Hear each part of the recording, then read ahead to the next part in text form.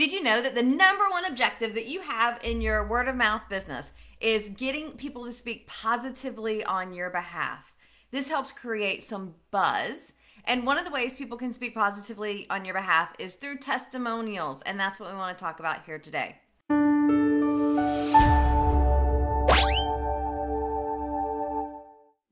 Hi, I'm Tiffanie Kellog, and we do like to have testimonials from our clients. It's social proof, and there's so much that we can do with them. Though a lot of us find, how can we get more testimonials? How can we capture more of those success stories? So over the next few minutes in this video, we're going to cover why aren't you getting more testimonials? And it's pretty common the reason most of us aren't getting those testimonials. The second thing we're going to cover is how are we going to make it super easy for our customers to give us those testimonials that say what we want them to say. To help with point 3 in today's conversation, how to get testimonials that will have your prospects begging to buy from you. I think too often testimonials are fluffy and they don't really help us convince the prospect to purchase. And so we're going to make sure that all of our testimonials inspire our prospects to purchase. And that's our conversation.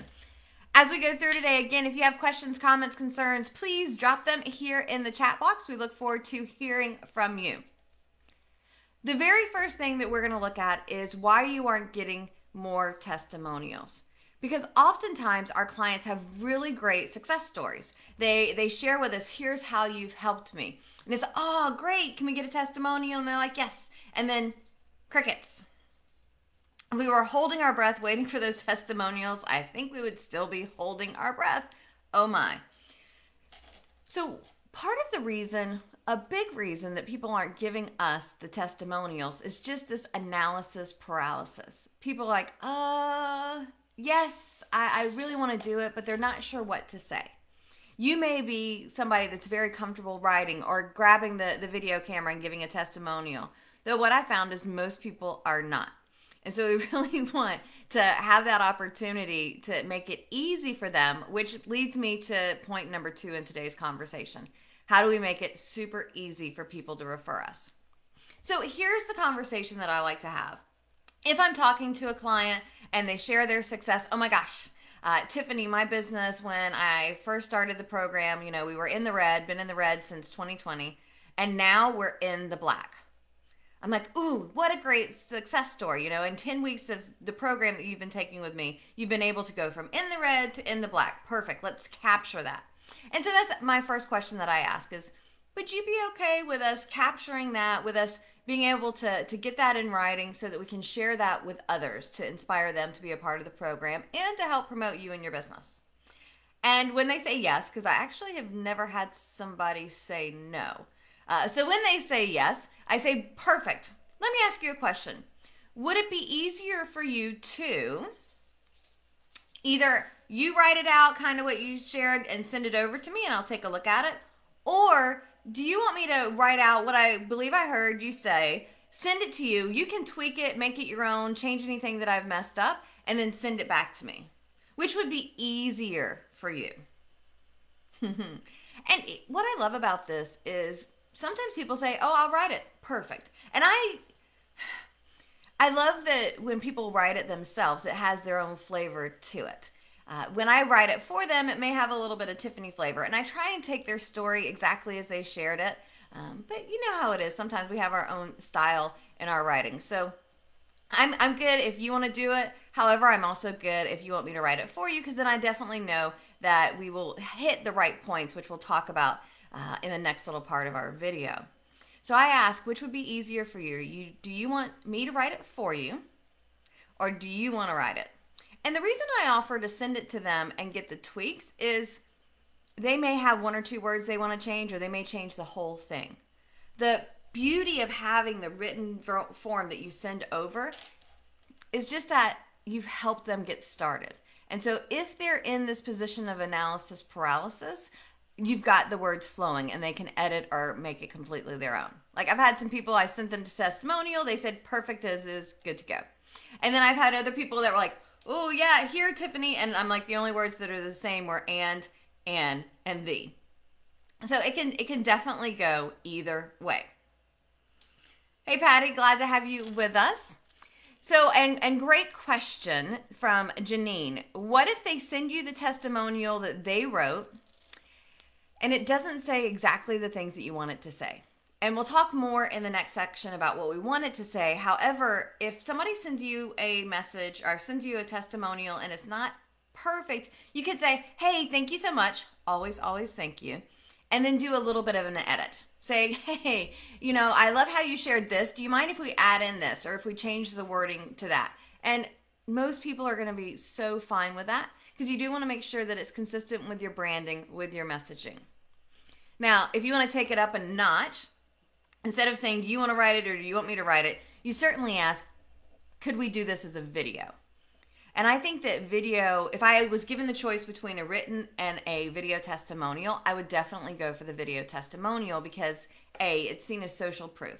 So people are looking at it thinking, okay, yes, that did actually happen. There's a person. Plus B, then you can take the video testimonial, transcribe it, and then you've got the written testimonial as well. So kind of up to you which you prefer. I always, if I can get people on video, though I understand people don't always love to be on video, and I'll give you a hint, I don't like being on video sometimes too. However, here I am, Facebook Live. You can do with Zoom, you can record it on your phone. It's super easy nowadays, and I think it's a treat for somebody to have that video testimonial. So we talked about, okay, why aren't you getting more? Because of that analysis paralysis. How do we make it super easy for people to refer us? And the last thing that I want to talk about is how do you get testimonials that will have your prospects begging to buy from you? So a lot of times people will give you what I call fluffy testimonials. I love Tiffanie. She's great. She's wonderful. Woohoo! And it doesn't necessarily tell us much at all about what you do or how you do it. And so when I'm asking for testimonials, I typically want it to be in a very simple 3-part format. So we're going to take a look at where were you before the product or service, the product or service that you use, and where are you now? And those 3 components make it very simple for people to follow along. So as I mentioned earlier, I have a client that was sharing that before she met me, she had been in the red for essentially since she opened her practice in 2020.